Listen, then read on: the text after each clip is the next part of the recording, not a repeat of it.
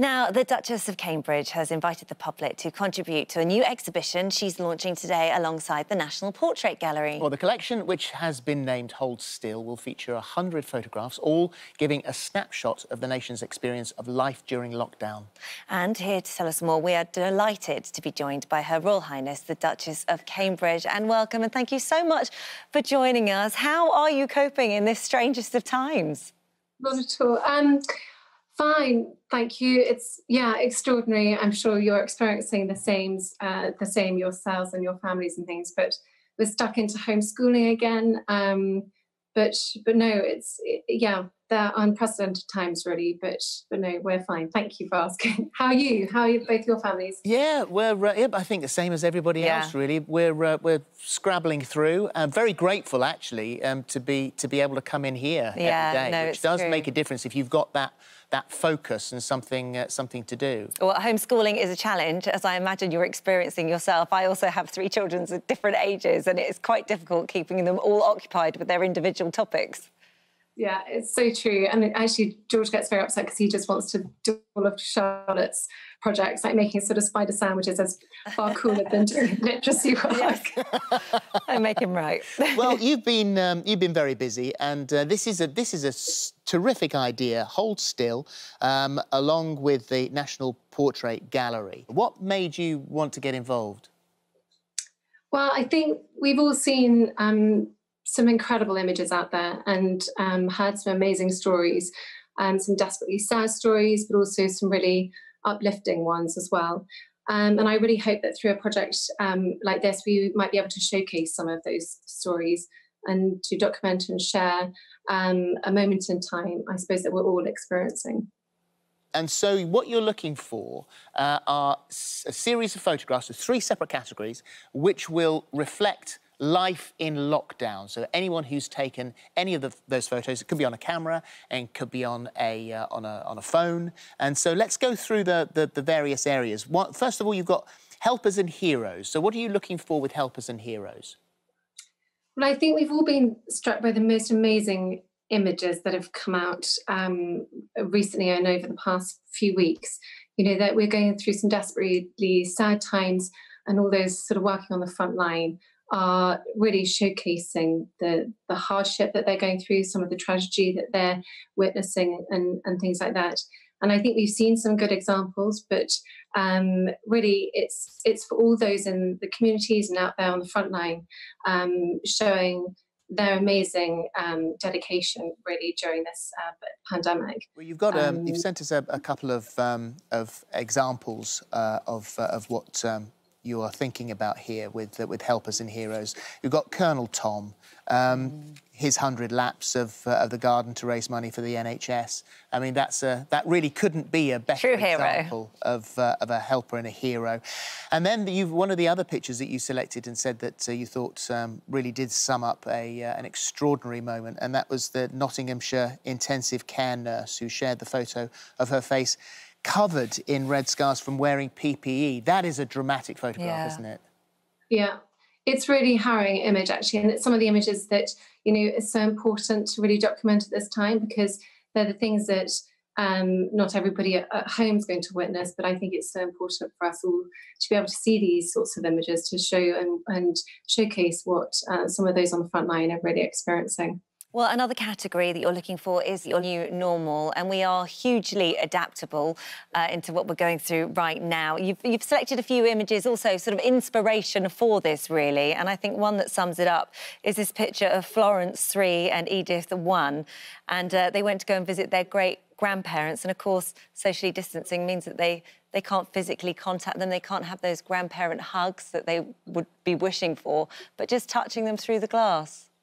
I know, and moments like this, I think, are so special. You know, there's some desperately sad stories out there, but moments like this are really, are really heartwarming to see that actually that there is connection there. It's different, it's a new normal for all of us, but actually those moments can take place. And I think it really resonated with me, that photograph. And also, I suppose, really, at a time like this, it's difficult enough for us to understand and comprehend what's going on, but equally difficult for children to understand how come I can't do this? How come I can't go there? How are your children dealing with the fact that just family members, things that they would do, people that they would see?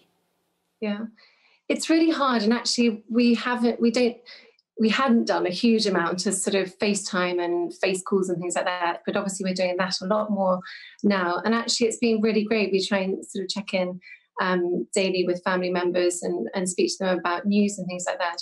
And in some ways we've, I suppose, got a lot more contact and a lot more FaceTime than perhaps we would have done before. But it is difficult. It's hard to explain to, you know, a 5 and a 6, nearly 7-year-old what's going on.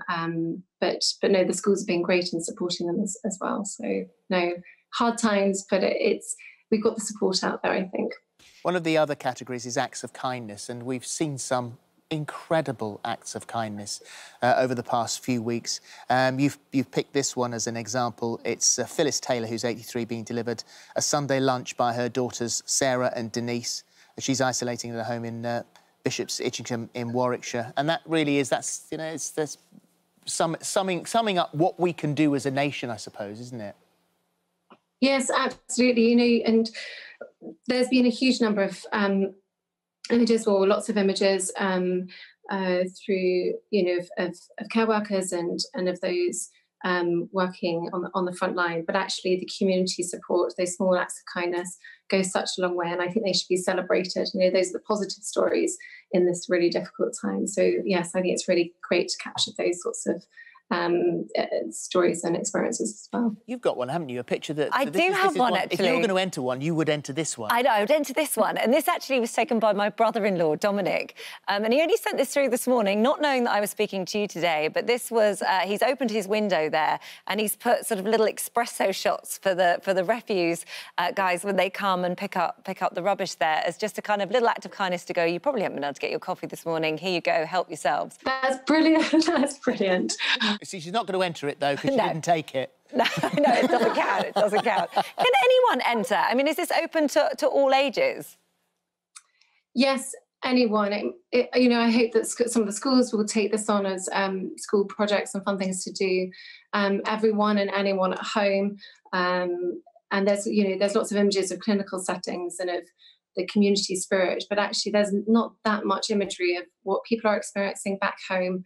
In isolation in their own homes and things like that. You know, and life has changed totally for all of us. And actually to be able to see what people are living through and going through at this time, I think would be great. So yes, everyone and anyone. I think what I was really drawn to was people, and I suppose telling the human side of the story as well. Because I think we're sort of all connected to this in either an individual level or a community level, and actually being able to showcase portraits, I suppose, and to try and collate a portrait of the nation at this difficult time, I think is what really, I suppose, inspired me, is to try and connect everybody on a human level and share our experiences. Yeah, I mean, you take beautiful photographs and every so often you treat us to a beautiful picture of the children. And this is a time when people are picking up new skills and trying new things, and photography might be part of that. What sort of tips would you give to somebody who's just beginning this? Well, I'm very much an amateur photographer. I sort of learn along the way. But actually, during this time, I spent lots of time, putting out my camera and taking photographs of children, because they're always around us and we're doing stuff together, which has been great. I think one of the fantastic things about photography is really capturing that moment. So it's not stage setting it, it's not setting it up perfectly, it's not clearing your house away so you've got a perfect studio set up, but it's really capturing those moments that feel real to you and that capture a moment or an expression or a feeling, I suppose. And that's the power of photography. It can capture a moment and tell a story. Well, I mean, you've done that beautifully just a week or so ago with Louis and the Instagram versus reality, which I think charmed absolutely everybody. This was such a great shot. I should have taken a photograph of what I looked like after that as well. And then on the other hand, luckily that wasn't documented, but I looked like Louis at the end. And then on the other hand, you've got Charlotte over the weekend, who was taking the the food packages around us as well. And so that really is, you know, sort of all sorts of different aspects of your family life. Absolutely. And, you know, again, this was a part of a collection, that photograph particularly of Charlotte was part of a collection to try and tell a story. And that's really what we hope people will take inspiration through this project, is really just to try and tell their part of a story from a personal level, to try and help showcase and share what they're going through. And images can be incredibly powerful. And the photos that you took back in January, and these were a series of images of Holocaust survivors to mark the 75th anniversary of the liberation of Auschwitz. And these images are something that actually, for you personally, will always stay with you, won't they?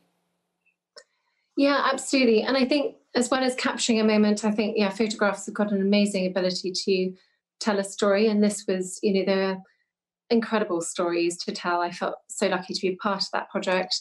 And yes, their stories and their lives are so complex, and to be able to create one image, I suppose, that is able to tell that story was a challenge. But they were amazing, and to hear their stories firsthand was extraordinary. It's one of those pictures, your sets of pictures that you look at, and you have a profound effect upon you. I mean, and I think they did on you as well, didn't they?